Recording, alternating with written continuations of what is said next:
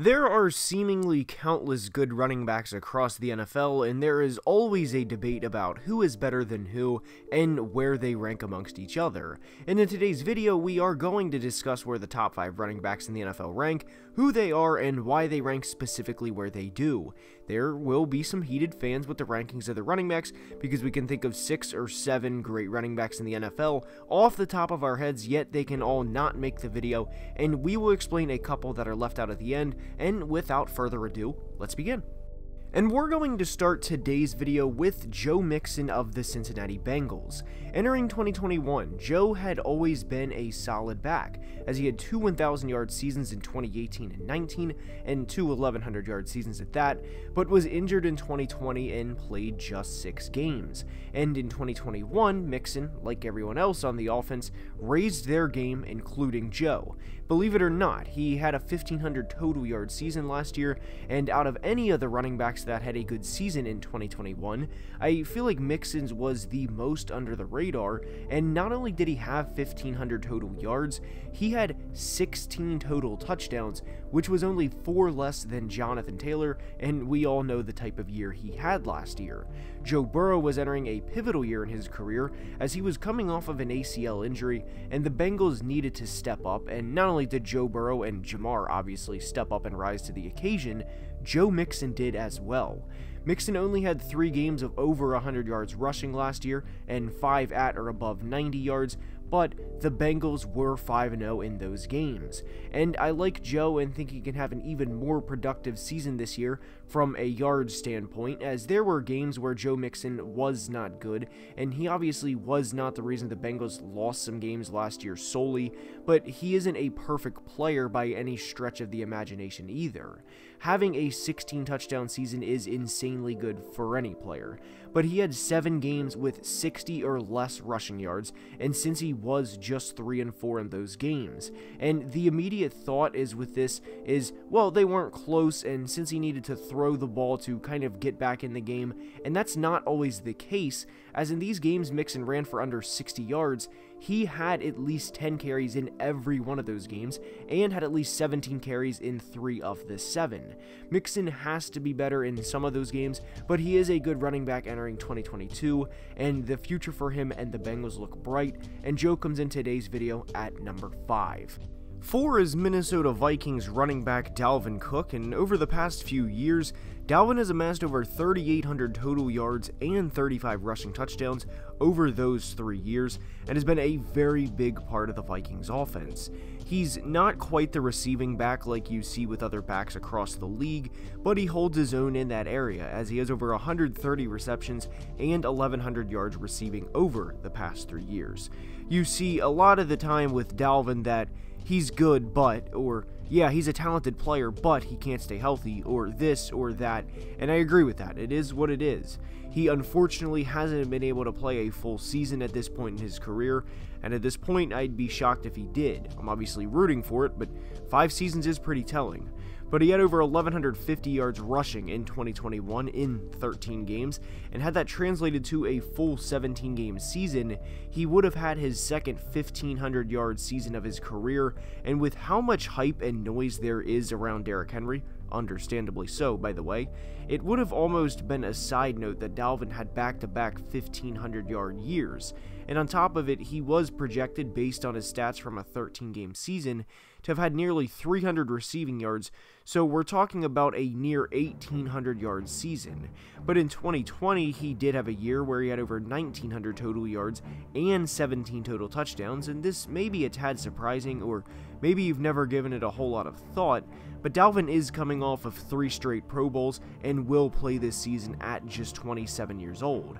The Vikings, for the first time in a while, have a solid offensive line and look to have 2 good starters at tackle in Christian Darrisaw and Brian O'Neill, and especially O'Neill, and Ezra Cleveland, one of the guards, could be a long-time starter as well.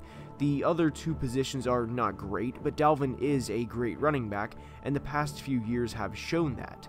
At this point, I mean, we are 5 seasons in, and Dalvin has been injured in every year so far, so He will probably miss a game or two this year, unfortunately, but if he can play 13 or 14 games like he did last year, he will rack up another 1,100-yard rushing season at minimum and have another 200 to 300 yards receiving and finish this year as a 1,400 or 1,500-yard total back with what will probably equate to 11 or 12 touchdowns.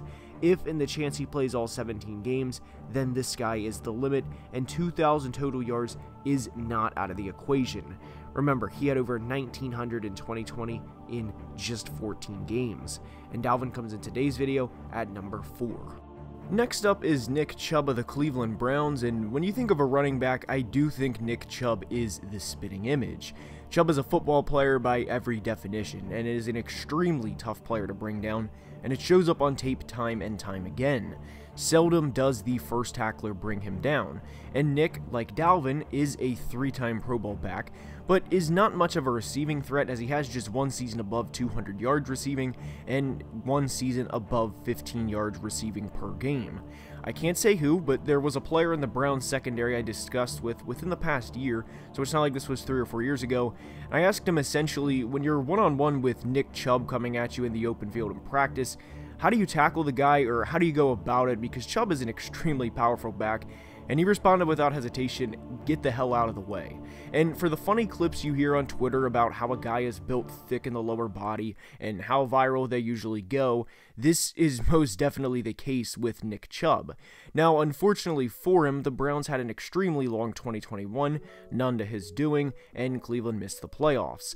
There were plenty of games last year where Nick played good and other areas of the team did not, and they simply lost.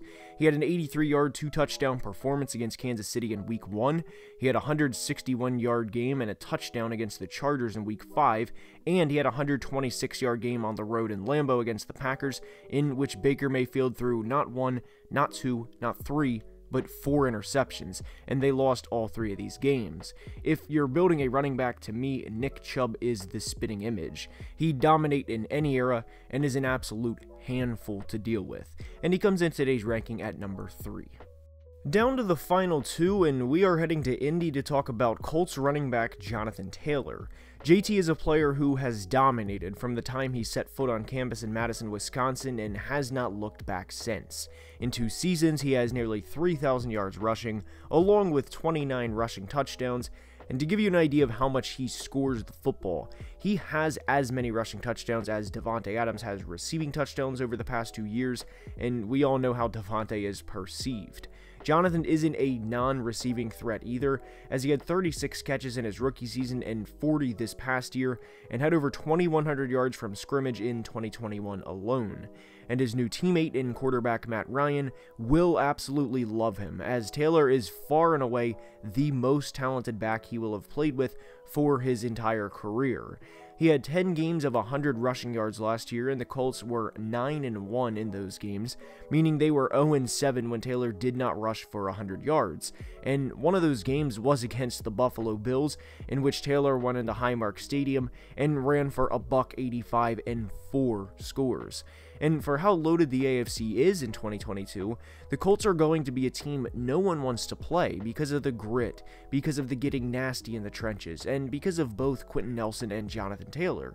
Sure, this team lost to the Jags in Week 18, but even Colts fans would acknowledge the Jags give them a shit ton of trouble, and unfortunately they did not make the playoffs last year, but within the 2021 season, they thumped the Bills by 4 scores, and they went out to San Francisco in a complete shit weather game and beat a team that went to the NFC Championship game by double digits.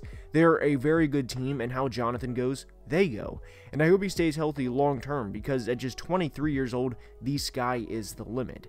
And I have a feeling a year from now, he will have a different spot in the running back rankings, but for now, he comes in at number 2. And we have reached number 1, and it is Derrick Henry of the Tennessee Titans.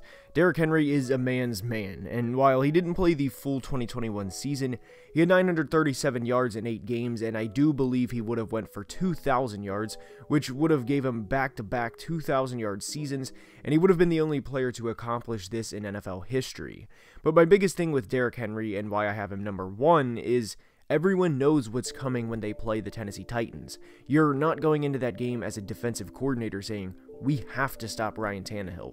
Those words have not been uttered over the past few years because of the sole focus to stop Derrick Henry. And what's frustrating is knowing it's coming and still not being able to stop it.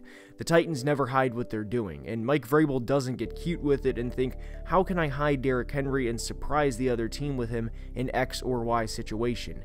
It is up front, and over the past 3 years, Henry's rushed for 4,500 yards in 39 games and amassed 43 rushing touchdowns. That doesn't happen by accident, and he comes in today at number 1. Now, for the people who are wondering about Alvin Kamara, Christian McCaffrey, and Austin Eckler, neither Kamara nor Eckler have ever rushed for 1,000 yards in a season, and I want to get something clear, the talent they have is immeasurable, but I can't justify putting those guys as running backs over any of the guys in today's video because of the way they're used. I think they classify more as an offensive weapon, and I mean that in the best way possible. Kamara has 4 seasons above 80 receptions, Eckler has 2 seasons above 70 receptions, and Christian McCaffrey has 2 seasons with more than 100 receptions. If you're watching this thinking, dude, you're an idiot because they can do more and have proven they can do more, I get it, but I also truly believe they are more of an offensive weapon than they are a true running back. And I'd like to see those teams, the Chargers and Saints specifically, have someone with a playing style like Leonard Fournette be their backup, and not Leonard specifically, of course, but LA did address that with Isaiah Spiller in the draft, but that is my reasonings for not having those 3 guys specifically in today's video.